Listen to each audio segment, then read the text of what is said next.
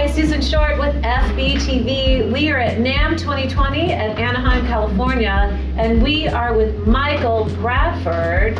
Wow, how are you doing today, Michael? Not bad at all. It's a wonderful time to be here. There's so much going on in Anaheim, and it's just a great time. It's amazing. This NAMM has just got a great vibe. I think because we've been around such interesting people. Yeah. It's just wonderful. I'd like to hear everybody's story and so much talent, including yourself.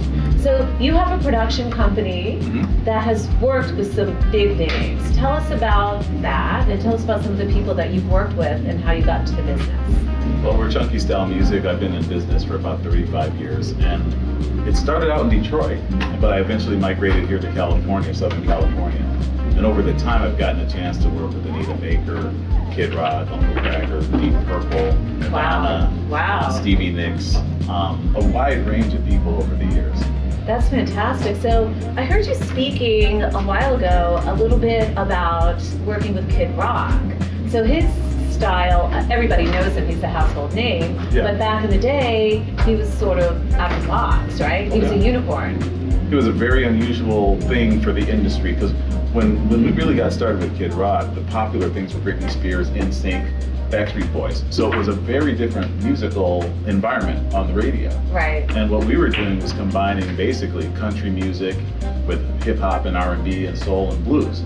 So in the Midwest where we're from, it was very common for people to listen to a wide variety of music. But on the coasts, it was a lot more specific what people liked. And then when you throw in MTV and things like that, they were very specific what they were playing. So we were really out of the box at the time. Yeah. But even then I could tell that people who came to see it really loved it.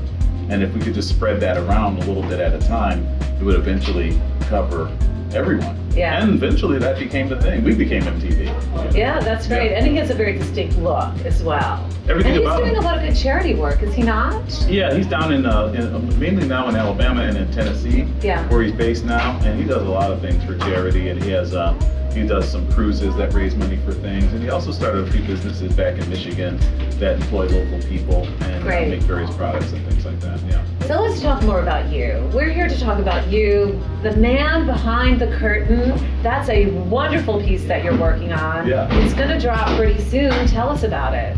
Well, I've always been very much interested in movie music, film music, scores, and soundtracks. And one of the people I've always admired is Bernard Herrmann, who did all that great music for Alfred Hitchcock. Ooh, I love Alfred Hitchcock. And one day I was just doing this musical experiment while I was listening to some of his stuff, and I was playing some beats from this other type of music, trip hop, like Massive Attack and Portishead. And that's more of a hip hop reggae kind of sound. Yeah. And I had just that beat playing, and then I started playing a little bit of one of the pieces from Herrmann. I think it was from Psycho or Vertigo. And they just happened to sync up in a certain way that was really appealing to me. And so it just took me down this 5-year journey of seeing which pieces go with what, and I ended up making an entire album out of it. And it occurred to me it would be great to perform it, and perform it with a real orchestra. I love that. It's brilliant. So tell us more about the piece. There's going to be visuals behind it as well? Yeah, the idea is to have music, me with my electronic instruments, an orchestra, but also there'll be videos that we're pre-filming now with some great actors that I know, like Creed Bratton, who was on The Office. Great. And we're going to have that all pre-made so that it projects on a big screen behind us while the music is playing. I love it. And I've got a great lighting designer who's developing this really great light show, so that when you see it, you're going to hear the music, but there's also going to be something else for the eyes to see. Sure, which is great also because, you know, as far as orchestras are concerned, it ties into supporting music, you know, classical music, music with different genres, mixed genres,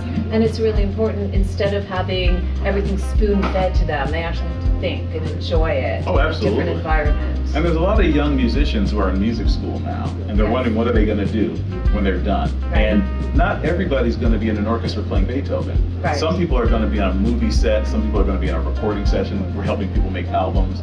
There's a lot of different ways to have a career in music, and everyone's going to find their own way.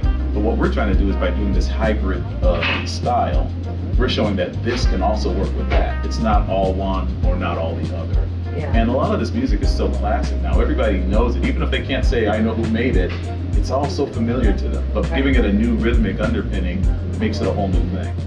That's just brilliant. So where can we find more information? Chunkystyle.com? Yeah, ChunkyStyleMusic.com is the website.